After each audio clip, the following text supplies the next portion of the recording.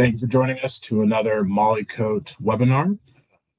Webinar today will be presented by Sia Hagel. She's an application engineer for DuPont MOLYKOTE. We'll be going through MOLYKOTE pastes. Sia, take it away. Before diving in, we will take a second to review fundamental concepts within tribology. Tribology itself is the study of friction and wear between moving interfaces, and this concept can be broken down into three separate friction regimes, including boundary friction, mixed friction, and hydrodynamic friction. Boundary friction would include slow-moving, high-load applications.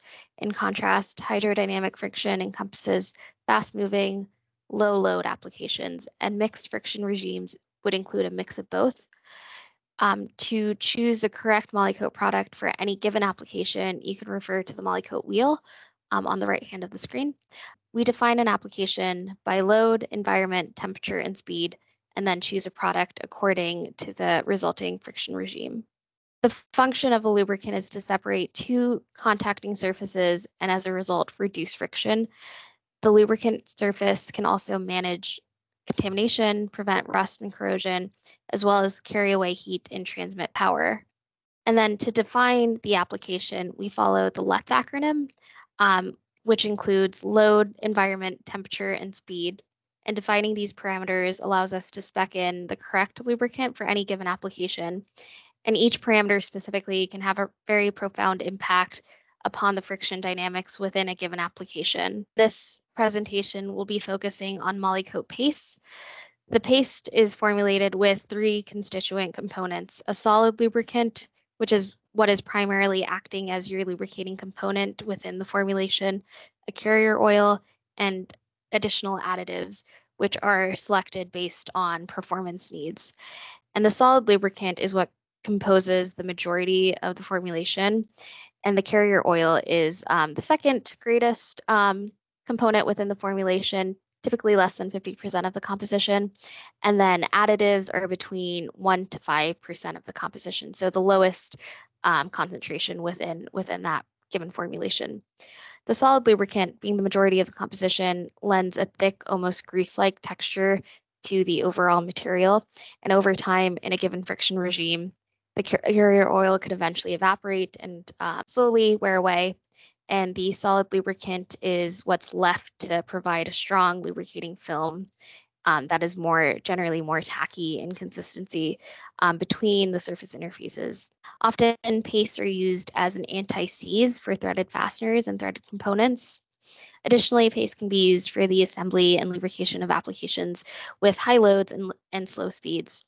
Our portfolio includes paste that can operate within a wide temperature range, ranging from -40 degrees Celsius to 1000. Additionally, many pastes can survive really harsh environments as they had been formulated to offer performance characteristics such as corrosion resistance, water washout resistance, and oxidation resistance. Paste itself, the formulation comprises of a carrier/base oil, solid lubricant, and additives.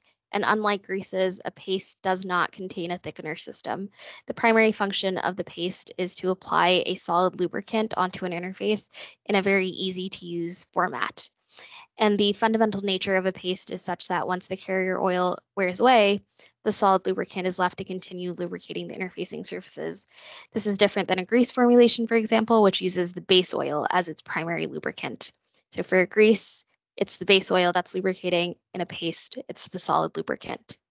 Solid lubricants used within the paste formulation can include either molybdenum disulfide, graphite, PTFE, or white solids. The base oils used within the formulation can also range between mineral base oils to synthetic base oils, with synthetic base oils such as PAO, PAG, and POE, those being used for more specialized high-performance formulations. And as such, these more specialized synthetic base oils will typically add to the cost. Additives are a much smaller percentage of the overall formulation within the paste, and these are chosen based on very application-specific needs in order to provide corrosion resistance, oxidation resistance, or tackifiers in order to allow the paste to really stay in place. So why choose a paste?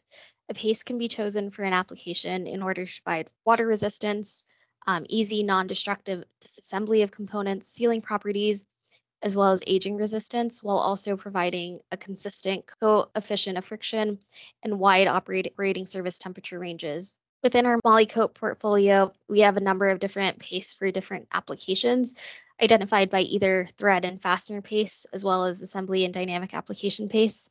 Our thread and fastener pastes are formulated for easy and non-destructive disassembly of components, and are also formulated to operate under a very wide temperature range. Our newest addition to the paste portfolio is P3700, which is ideal for the lubrication of threaded fasteners, as it can operate on metal surfaces at extreme temperature ranges.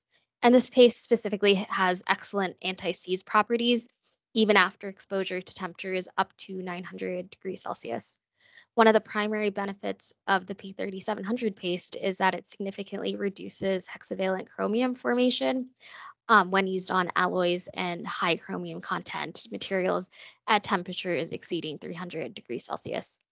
The paste is also environmentally friendly and includes hazard-free labeling.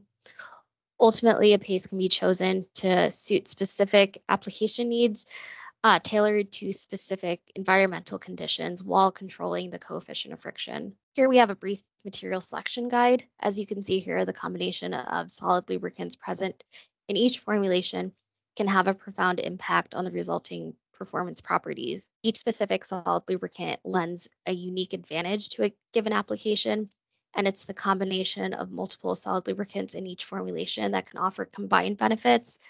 It's important to note that the sum of what each solid lubricant can do together is superior to what they can offer separately.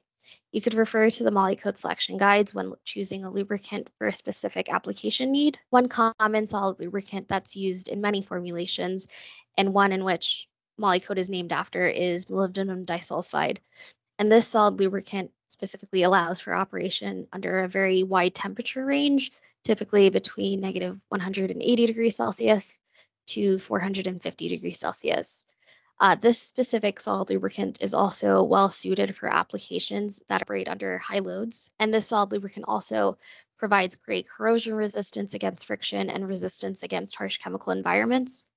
Molybdenum disulfide is also particularly well suited for environments that are primarily metal interfaces.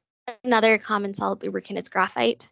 This specific solid lubricant has very good temperature stability and great lubrication under humidity, as well as a low coefficient of friction under high loads and protects against fretting corrosion.